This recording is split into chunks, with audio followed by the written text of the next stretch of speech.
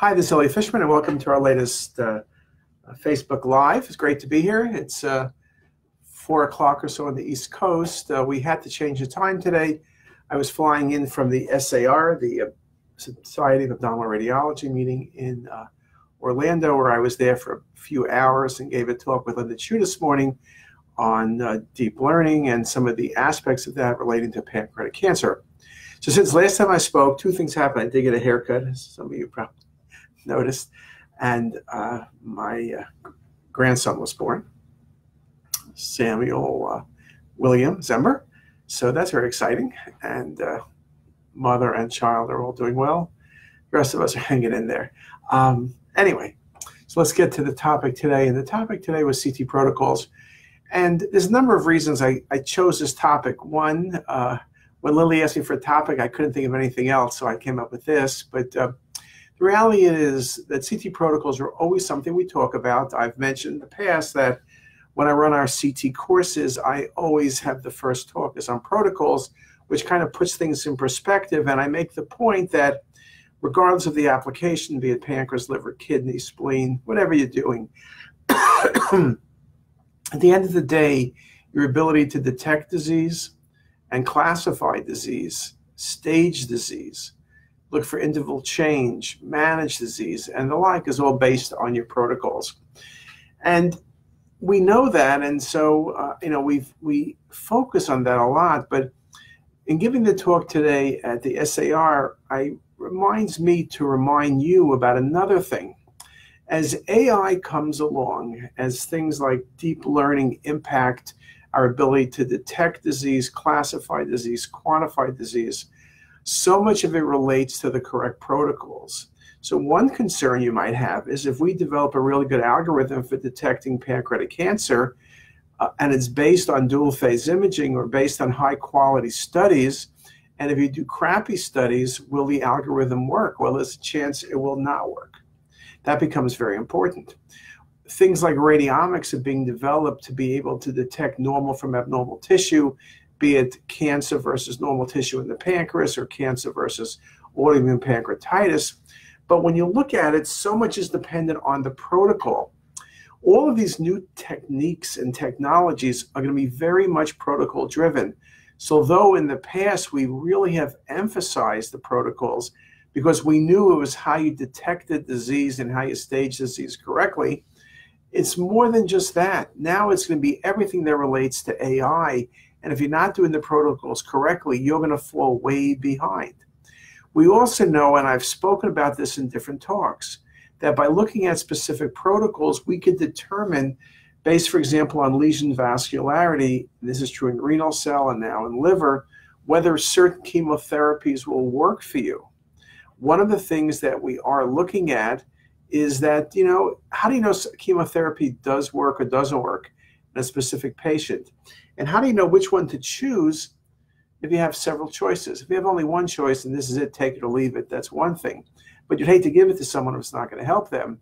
But surely if you have three choices and you don't know what you should do first, how do you know that?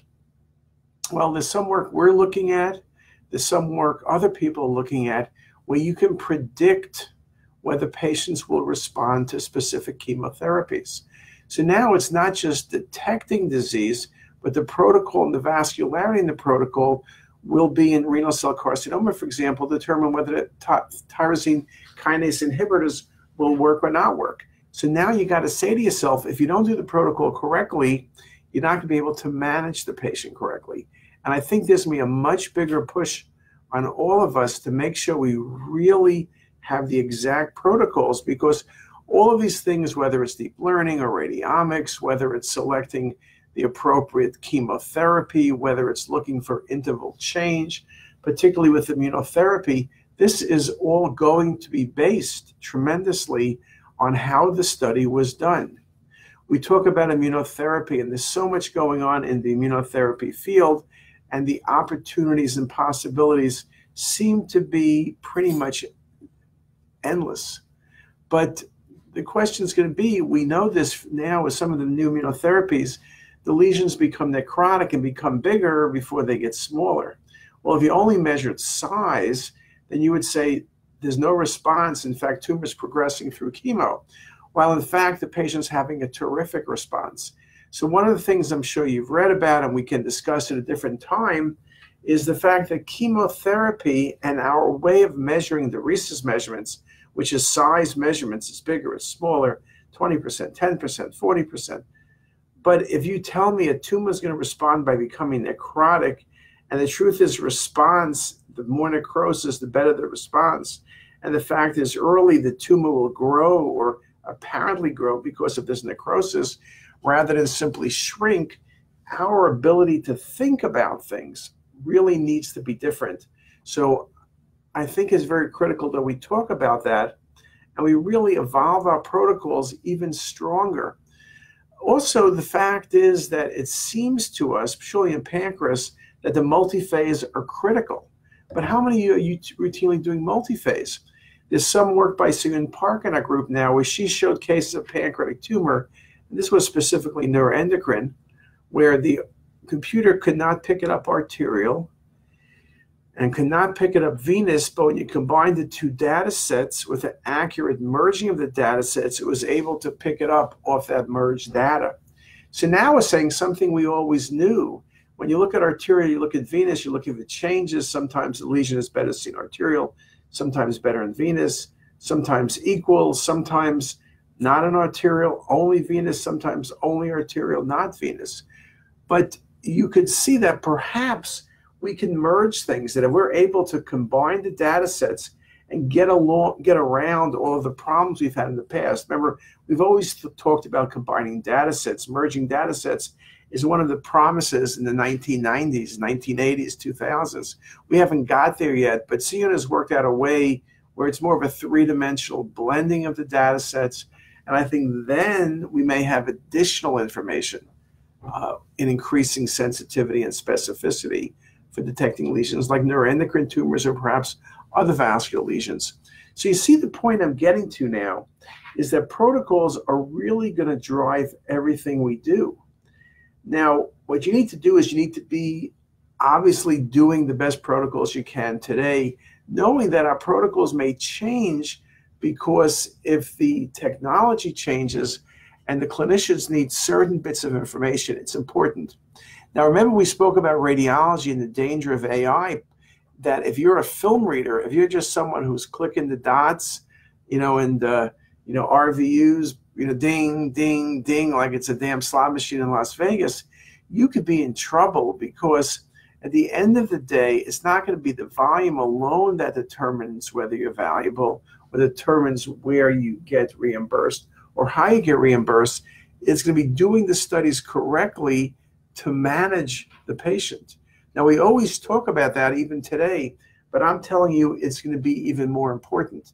So if you're not doing the protocols right, your referring docs are going to have a problem, whether it's the pathologist, whether it's the oncologist, whether it's medical surgery, or the chemotherapy team, or immunotherapy. All of these things, I believe, are rapidly changing to the point that we need to make certain we're providing all of the information people need.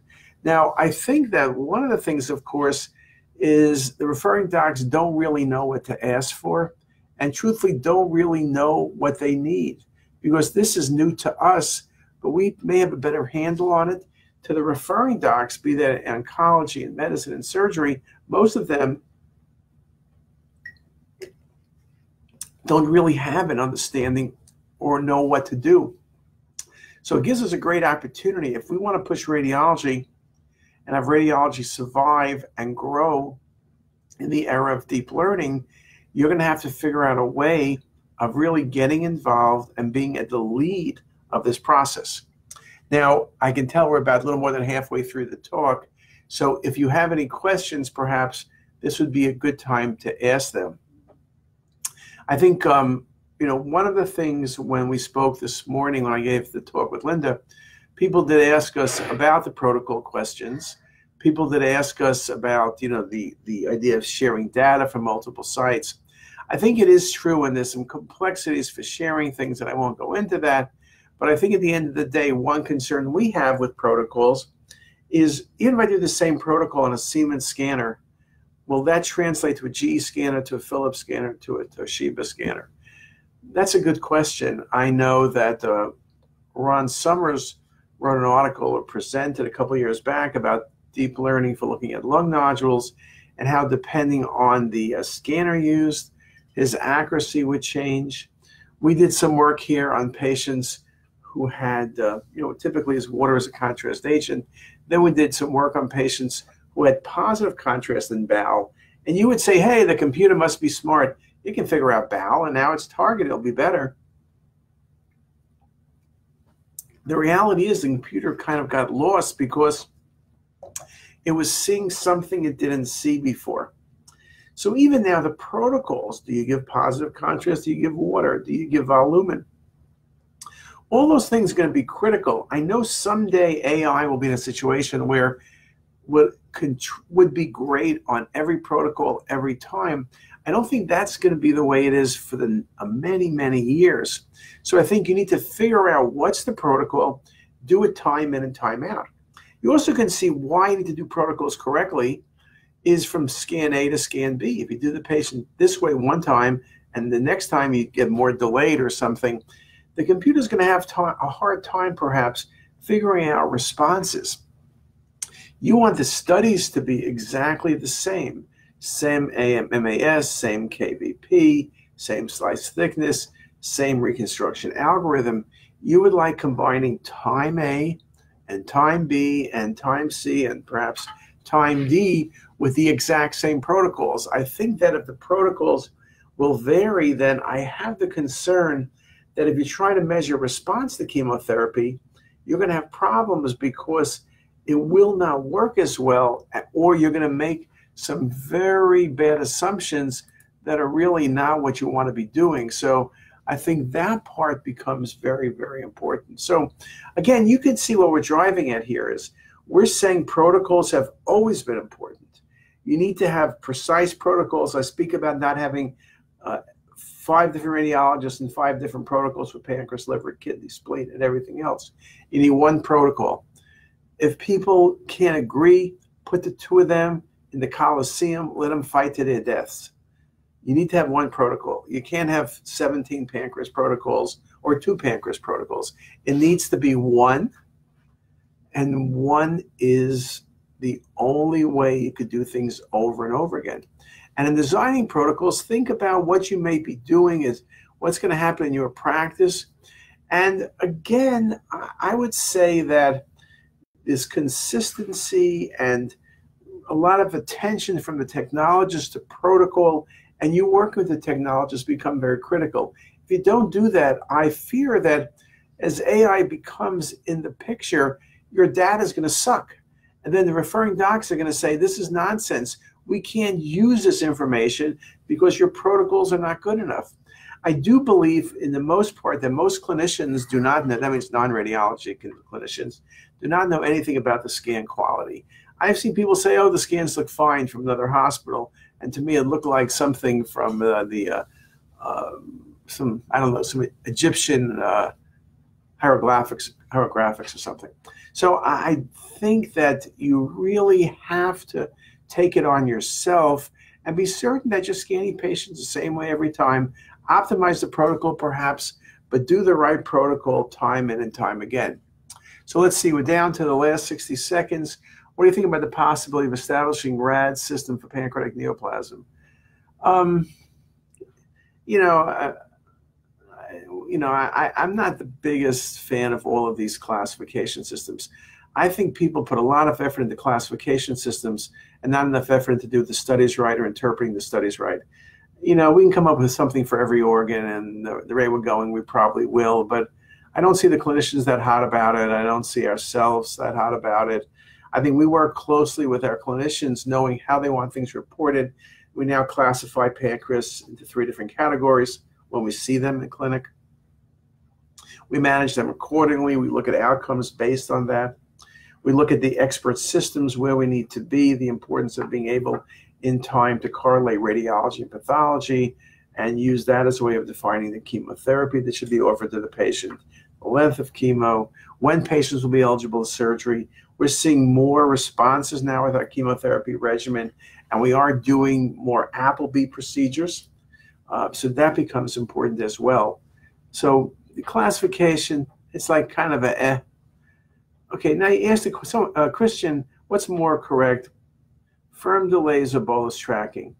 The truth of the matter is, in theory, bolus tracking should be more accurate. But you know something?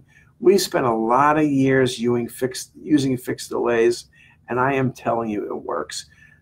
There's less room for error. You know, you could say perhaps you might be off by a little bit, but I am telling you, in the big picture, if you are busy and you use only fixed delays, in my opinion, you're not going to have any problem.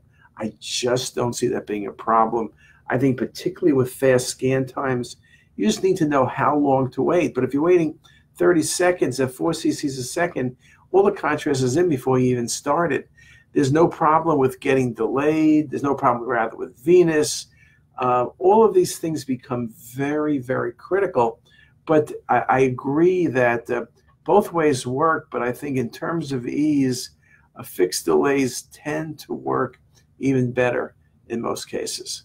So that might be an answer that's not that popular, but we do a little of both. But typically, a really good text, pancreas, 30, 35 seconds, depending on the age of the patient, for arterial phase, and then come back 30 seconds later in venous. And that seems to work very, very well.